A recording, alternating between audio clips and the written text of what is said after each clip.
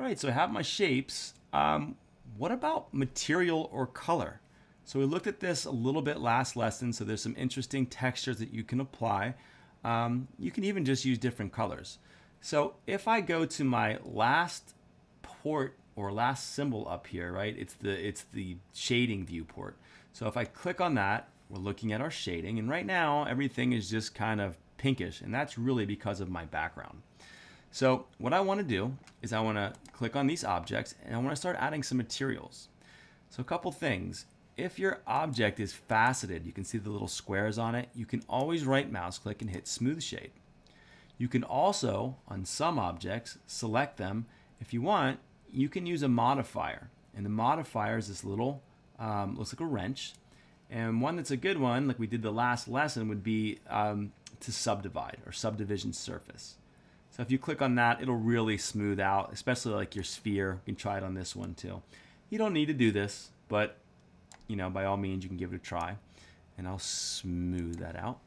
So right now I have some objects. I need to start arranging them, right? Placing them on the page in an interesting composition. The idea here is you just go with it. You go with the flow. I have no idea what I'm making, and that's okay.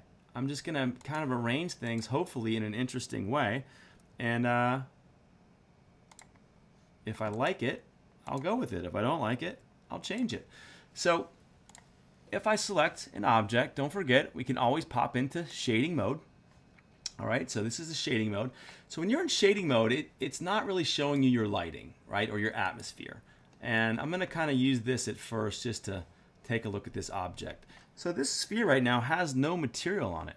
If I hit new, I have a material. If I want to change the color, I can. All right, if I want to change metallic, is it metal? I can take that slider and crank it up. Usually something's either metallic or it's not. It's metal or it's not metal, but you can kind of go in between if you want. Specular is reflection of light, and then roughness, think of how shiny it is or just how much the light kind of bounces off it. So you can see a low roughness, it's going to be almost like a mirror, and a high roughness, it'll be kind of flat. Now here's the thing. When you start playing with these settings, in this view, there's a fake environment, which is going to provide reflection for you. In this view, you're not going to see any of that stuff. If you want to enable certain things like reflections and soft shadows, you need to do that over in your camera settings. So we're going to come over, actually not even your camera settings, it's more your render settings. So if you come over, it looks like a camera under render properties. I would probably tick off ambient occlusion. That's just area where light can't really get to as well. It's like where like crevices and cracks. Bloom, and I'd probably do screen space reflection. So if you want to have things reflect, you need to have that on. So now that I did that, if I come back over here and I take my roughness down, you're going to see that sphere is now reflecting this object. You don't have to do any of this. This is up to you, but it's going to give you a cooler look when you're working. All right, so there's a sphere. By default, when you select an object and add a material to it, you have this principled PSDF. It's basically approximates real world settings, right? It tries to look at objects in the real world, and you can tweak these in to have it look like metal, plastic. There are other ones as well, so I'm just going to go over this, and maybe I'll go over glow, because glow is kind of cool too. So you can play with your settings, and if nothing else, you might just want to say, hey, this is too much for me. I just want to add some basic colors, and that's fine too. So colors or values are okay. And every once in a while, you can pop in your camera and start looking at this. So I can take this, add new. And remember, every time you add new, it assigns a specific material to something. Those materials are stored. So if you wanted, like, let's say this little curve to have the same material as the sphere, I can do that, all right?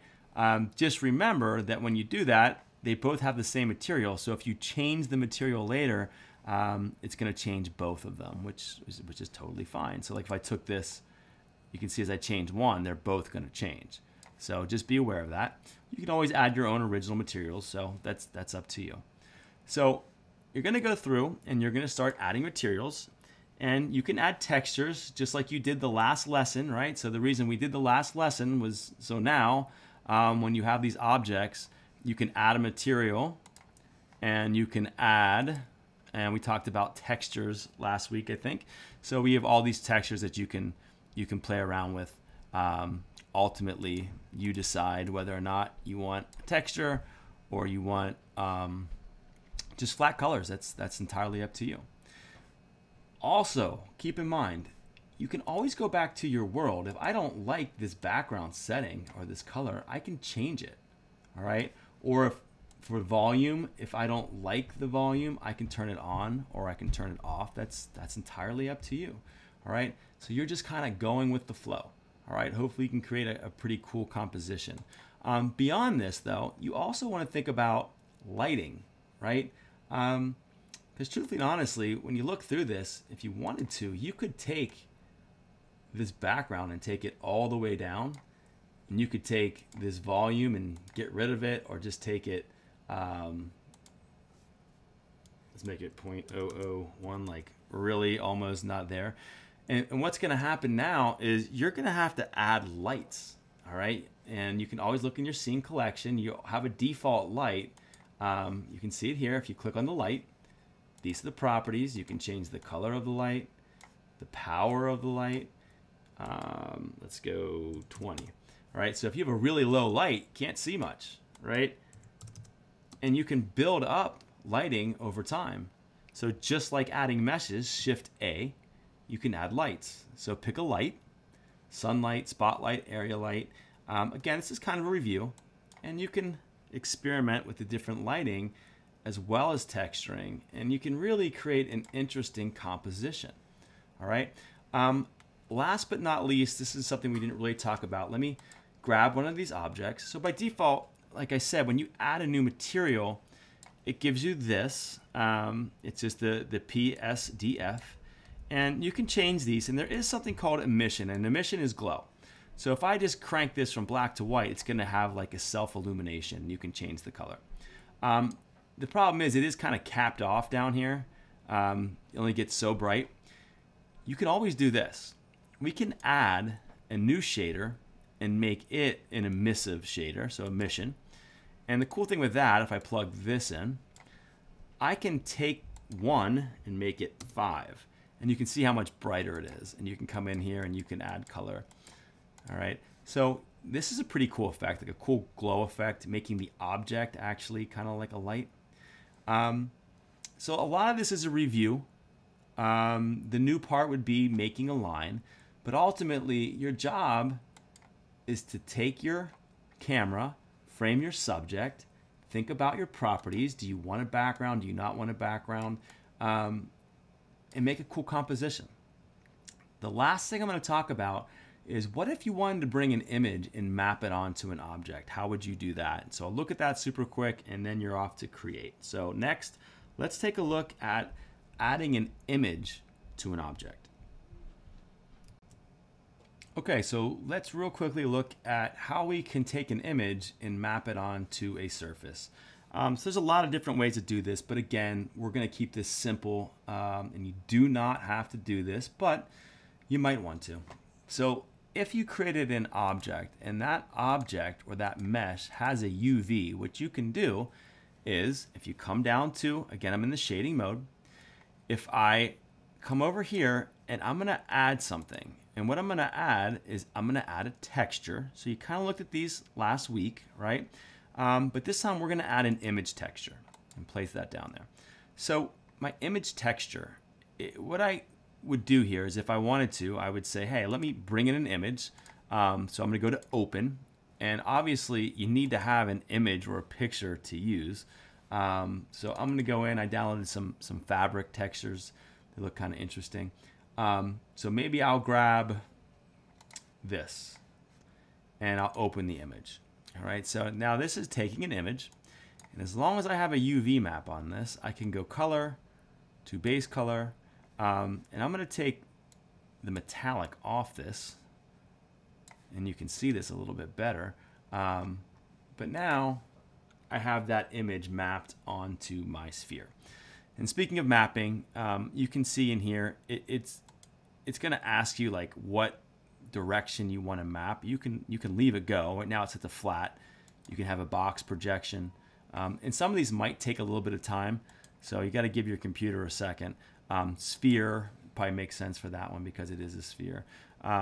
So if it's got a UV map, you could probably just let it go, but you're more than welcome to play around with these settings. So I'm just going to stick with flat, and you can see there's my sphere. And if I don't like the angle, you can always just rotate it. It's just a sphere, right?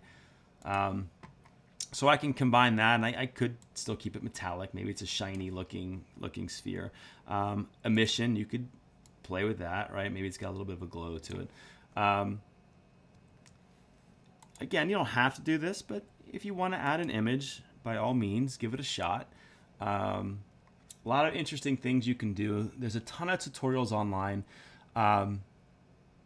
Again, you make what you make. This is your last project. I know it's been tough to work from home on your laptops, and things aren't ideal. So just get in there, create something, have some fun with it. It's abstract, so you're just making what you want. There's no right, there's no wrong. Play with lighting, play with textures, create some objects, and you can really create an interesting composition. All right, so you want to add as much stuff to this as you can and make it look as good as possible. And when you're done, you're just going to render this out and you're going to submit it to Canvas. So render image. Wait a sec. There it is. You're going to take this image and you're going to save as, call it what you want, and then save it and then submit it to Canvas. If you have any questions, see me. Okay, let me know, and I will try to get back to you. I know some of us have some issues with our laptops, and I don't know. My computer works a little differently than yours. So if you do have an issue, like a texture isn't working, shoot me an email, and I will give you a video response and show you how to make things work. All right, so happy creating abstract design.